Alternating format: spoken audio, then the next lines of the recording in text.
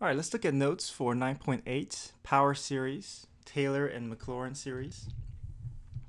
Now, if x is a variable, then an infinite series will have the form a sub n x to the n is equal to a sub 0 plus a sub 1 x sub 1 plus a sub 2 x sub 2, so on and so forth until we get a sub n x to the n.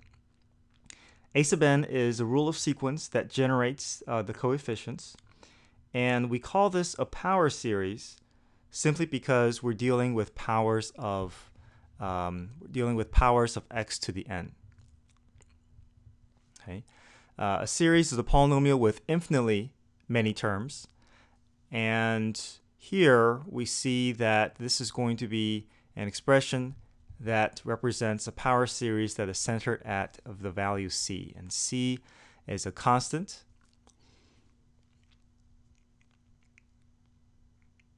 The Taylor and Maclaurin series, which we're going to talk about, are special cases of power series.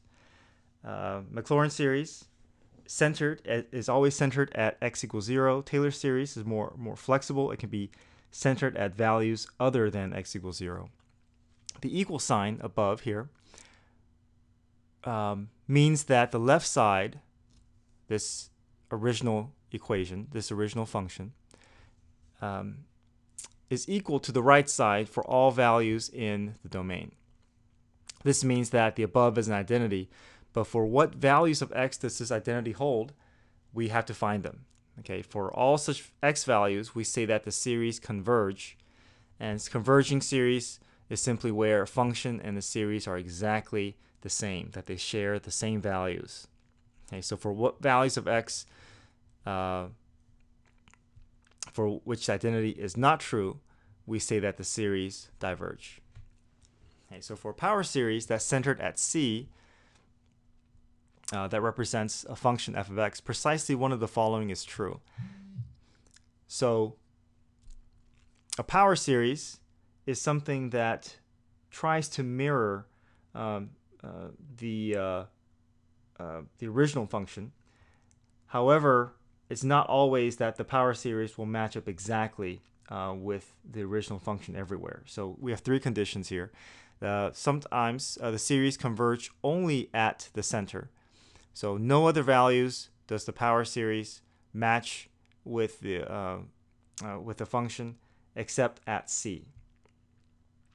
And a quick example of that could be a tangent line, right? A tangent line to a curve will only match exactly with the center, the point of tangency. Any other point, the graph is not going to match with the tangent line. So all power series converges at their center no matter what. Okay. The second option is where the series converges for all x, and this is where the function and the infinite series will have the exact same values everywhere. And the third possibility is there exists a radius that's greater than 0 such that the series converges for x minus c is less than r and diverges for x minus c is greater than r.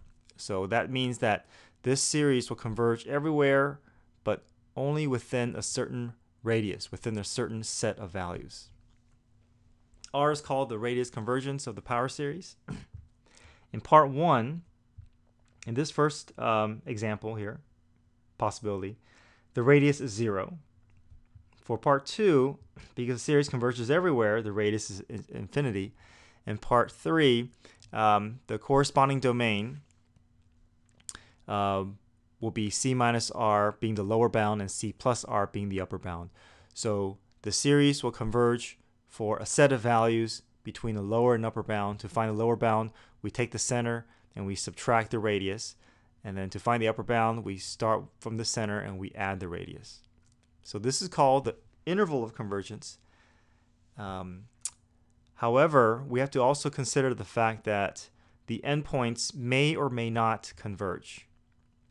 And because it may or may not converge, we have to separately test the endpoints. So if you see the bracket and parentheses, that just means that we have to choose between either of these. Okay, so this is kind of a reminder that we have to decide if the endpoint, if this left endpoint doesn't converge, we have to use the parentheses. if this endpoint does converge, we use a bracket. All right, to determine if the endpoints are included or not, we must test each endpoint independently. And we typically use the ratio test to determine if what the radius of convergence is.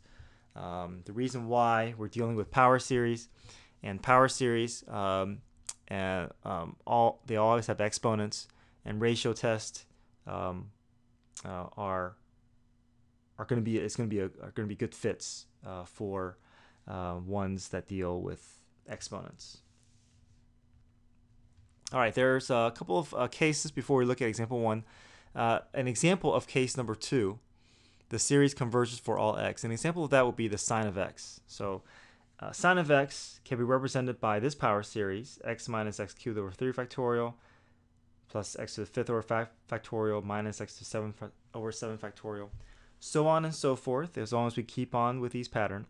So as long as we keep increasing, as long as we add infinite number of terms following this pattern, this polynomial will match exactly with this sine curve. So if you were to graph this in the calculator, and if you were to graph the sine of x curve, we're going to see that this is going to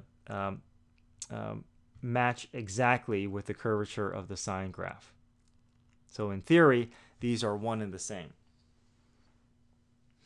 However, there are cases, this is an example of case 3, where there's no way for a polynomial to match with the given function. An example of that would be a rational function that has asymptotes.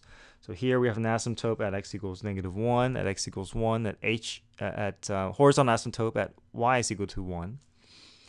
And we see that there's no way for this polynomial to be able to match exactly to the shape and to the characteristic of this rational function, simply because we have vertical asymptotes. Right? There's no way for a polynomial to match the characteristic of an asymptote, because it doesn't have one. So what that means is that even though this polynomial is not going to be a perfect fit for this rational function, it could be a perfect fit for a range of values, or for an interval, or for values within a certain interval. So here we see that in this case, this polynomial is going to match exactly with the rational function, as long as we're looking at values between -1 and 1. So between -1 and 1, we see there's going to be a perfect fit between the graph and the polynomial. So here we can say that the center is at 0, but the radius is 1, because it extends to the left and to the right of the center 1 unit. Okay, so that's a visual example of when we have an interval of convergence between a function and a polynomial. All right, example 1. Find the nth term for the power series f of x equals e to the x. Then find the radius and the interval of convergence for the representative power series. So here we have e to the x is equal to 1 plus x squared over 2 factorial plus x cubed over 3 factorial. So this is the power series for e to the x, plus ... And our rule of sequence is given by x to the n over n factorial. Now we could write it as x to the n minus 1 over n minus 1 factorial, but usually we choose the simpler form of the series, and we many times we have to kind of play around with the starting n value to determine which will come out to be the cleaner or the simpler rule of sequence.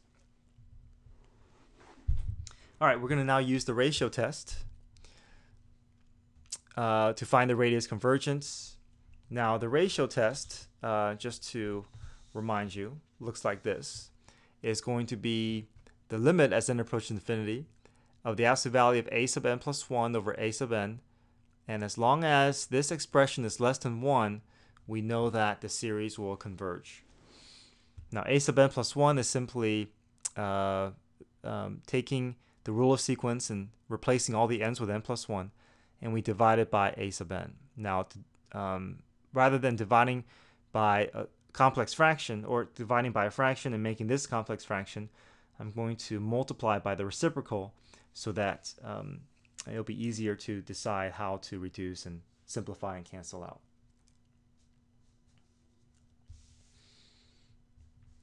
All right, so a sub n plus 1, we're going to take the rule of sequence, replace all the n's with n plus 1, and so here's my a sub n plus 1, divided by a sub n. My a sub n is my original rule of sequence, but rather than dividing by x sub n over n plus n factorial, I can take the next step to multiply by the reciprocal, and I flip those two values, make it n factorial over x to the n. Now here we can begin to cancel out. X to the n's will cancel out, leaving us with just x. N factorial over n plus 1 factorial will reduce to be just n plus 1 in the denominator. Now, as long as this expression is less than 1, we know that our series will converge. All right, so let's see if we can make headway here. As n approaches infinity, n plus 1, this is going to keep increasing to infinity, which means that our fraction will keep getting smaller and smaller. Now, x is just a constant. It's a static value. It's not going to change. So no matter how large x is, the n plus 1 will keep increasing until it overtakes it, and then this fraction will get closer and closer to 0. And 0 is always less than 1, which means that this condition will always be satisfied, which means that our radius is going to be infinity. There's going to be infinite number of values that will allow this series to converge. So that means this is a perfect fit. Our interval is from negative infinity to positive infinity, centered at 0. Okay, so this shows that this function e to the x has an infinite polynomial series that matches and represents it perfectly.